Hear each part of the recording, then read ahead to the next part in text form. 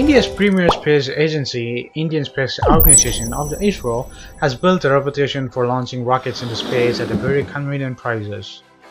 However, it's pretty competitive space nowadays.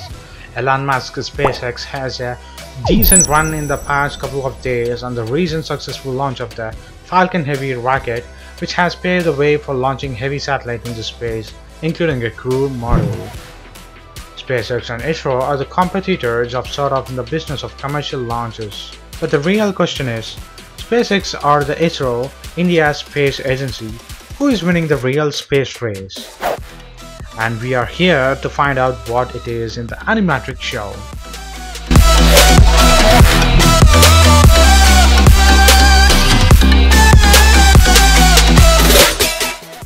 Okay, first some facts. ISRO is an experienced company in the field of space explorations, as it's been launching rockets into space earlier as 1975. From sending India's first satellite into space, Aryabhata, to successfully launching some of the most historic missions like Chandrayaan-1 and Mangalyaan to Mars, ISRO has done it all by its own. Meanwhile, SpaceX is a new kid on the block and really isn't a big space company or a big space exploration agency, at least not as big as ISRO compared with its huge history. SpaceX was founded in 2002 by the entrepreneur Elon Musk with the aim to provide economically efficient ways to launch satellites and also colonize Mars, of course. And if we have the comparison between the ISRO and the SpaceX, the missions and the organizations have, ISRO is run by the Government of India's organization, established in 1969, an annual budget of 8,939 crores. The total missions since 1975 is 96 spacecraft or 66 launches. Reusable launch capability under development. Mangalyaan mission to Mars cost over 450 crores. And if you look at the SpaceX, is run by CEO Elon Musk, established in 2002, a net worth of $20 billion, rupees 13,035 crores. The total missions will be 51 launches since 2010. Reusable launch capabilities achieved. The SpaceX missions $60 million per mission or 402 crores of India. There is also a big difference in terms of cost per mission. For example, the Falcon 9 launch vehicle's cost per mission is up to $62 million, while ISRO's Polar Satellite Launch Vehicle or PSLV cost roughly $15 million per launch. But the size of the payloads are different as the Falcon 9 carries much heavier bulk than the Indian rockets. So and now if you look at the both entities, ISRO and the SpaceX, who has the heavy liftoff rockets? In ISRO, GSLV Mark III with 4,000 kg or the 4-ton liftoff payloads, and GSLV Mark IV will be having 27-ton or 27,000 kg with payloads. And if you look at the Elon Musk SpaceX heavy lift rockets, the Falcon Heavy, which can lift payloads of 63-ton or 63,000 kg, and the mother of all rockets, the BFR, which can lift 150-ton of payloads, which is 150 lakh of kilos. And if you look at the ISRO and the SpaceX missions to outside Earth, will be orbiting Earth of course, or beyond Earth. ISRO, the Chandrayaan-1 which went to Moon, and Mangalyaan or the MOM which went to Mars. SpaceX Falcon Heavy test flight with a spacesuit or called the Starman, which went with the car to Mars but which didn't make to Mars or maybe may not make to Mars. The upcoming missions of both the entities, ISRO and SpaceX. In 2018 or the upcoming mission this year will be Chandrayaan-2 and GSLV Mark III rocket will be carrying it.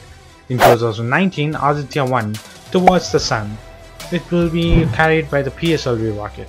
In 2020, Indian Venusian Orbiter mission to Venus. Of course, it will be carried by the PSLV rocket.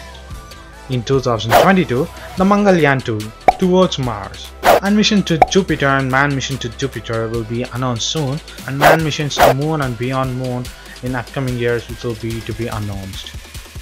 And if you look at the SpaceX upcoming missions, there is no certain date or year for the SpaceX, but the upcoming missions will be considered to orbit the Earth with a capsule crew or with the crew members, to send man to the Moon or with the unmanned Moon mission, and to send 1 million people to Mars by the BFR rockets by 2024, which will be happening before or after 2020.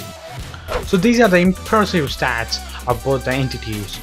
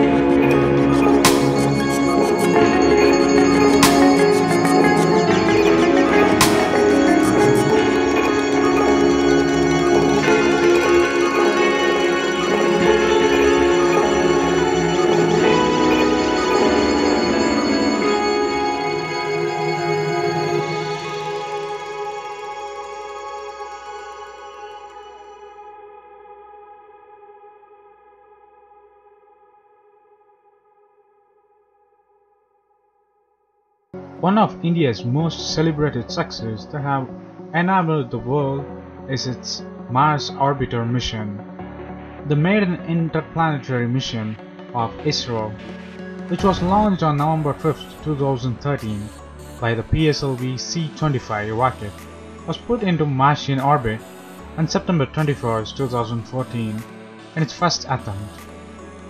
The Mangalyaan, or the MOM, has completed about 1,100 days in orbit. India's $74 million, called the Mangalyaan, was roughly a tenth of National Aeronautics and Space Administration, called NASA's Mars mission MAVEN.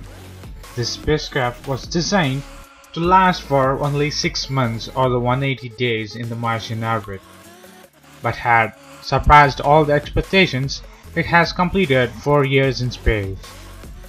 India's Mars mission was launched on November 5, 2013 from Sriharikota in Andhra Pradesh. On December 1, 2013, it escaped the Earth's gravitational field to its 10th month along or the long space odyssey. After completing its 300-day journey, the spacecraft successfully entered the Martian orbit on September 2014, 21st, making India the first country in the world to have successfully reached Mars in its first attempt. During its entry into the Martian orbit, the Mongolian was carrying 40 kg fuel load. In June this year of 2017, the Mongolian had spent 1,000 days of Earth in Martian orbit. During this period, the spacecraft had completed 388 orbits around the red planet Mars. Here are the few things that Mars mission of India, or the ISRO's interplanetary mission, succeeded in Mars. The focal objective of MOM, or the MOM, is to work on the technologies required for designing, planning, managing and operating an interplanetary mission for the future of ISRO. It was easily the least expensive Mars mission till date, which was also the first attempt successful. It is also secondarily working on obtaining data penetrating to the red planet's surface features, morphology, mineralogy, and the Martian atmosphere. MOM's competence is driven by the presence of these tools: a color imaging camera, a thermal infrared spectrometer to measure the chemical compositions of the surface, and instruments to assess Mars' atmosphere. It also has produced over 715 images till date. MOM is also well equipped to take care of itself for longer periods without any ground interventions. It's a matter of great pride that India's or the ISRO's Mars orbiter mission have exceeded expectations and is helping us pave way for the bigger and more elaborate and the path-breaking mission for India and its scientists of ISRO, or the Indian Space Research Organization.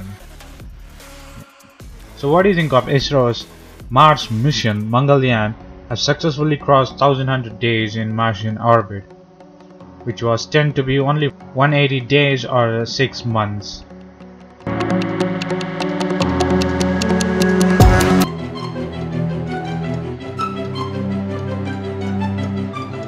Post your comments below, and if you like this video, please give a thumbs up and follow us on social networks and subscribe to our channel. And thanks for watching. This is WC Daily. Think big, think different. Bye.